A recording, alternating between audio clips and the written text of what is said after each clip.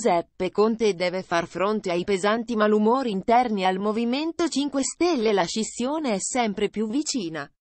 Circa 20 deputati e almeno 4 a 5 senatori sono pronti a dire addio al partito fondato da Beppe Grillo proprio a poche settimane dalla fondamentale partita del Quirinale.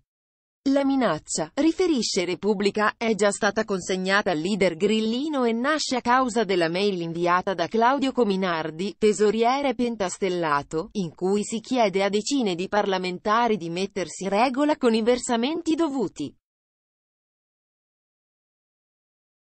Siamo diventati un'Equitalia 5 Stelle, la battuta sarcastica di un senatore. I membri dei 5 Stelle non in regola hanno ricevuto un pesante invito a mettersi in regola tramite una mail inviata alle 7 di mattina. In allegato era presente anche una cartella esattoriale, definita come più che dettagliata. Mancherebbe all'appello almeno 1 milione di euro. Nei casi più virtuosi ci sono esponenti indietro di 4 a 5.000 euro ciascuno, mentre tra i record mensi superano anche i 60.000, l'ammanco evidenziato dal quotidiano. Pagare? E perché mai? Pretendiamo di vedere nel dettaglio dove e come vengono impiegati tutti i nostri contributi. Invece i punti d'ombra sono troppi, le minacce di un parlamentare che fa parte della fronda anti-Conte. E nel Movimento, per andare contro l'ex presidente del Consiglio, si parla insistentemente dei più di 10.000 euro di affitto pagati per la sede nei pressi Montecitorio.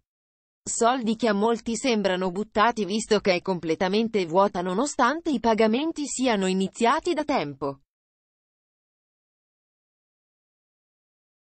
Aver richiamato i membri del Movimento 5 Stelle non è stata una mossa azzeccata in vista delle elezioni per il Colle al prossimo giro, con 345 posti in meno, e sperando di mantenere almeno il 15% dei consensi rientrerà in Parlamento al massimo un parlamentare sui 3 attuali, l'analisi uno dei senatori più esperti, che non si sorprende del fatto che molti dei ribelli siano deputati al secondo mandato, quindi con possibilità limitate di essere rieletti.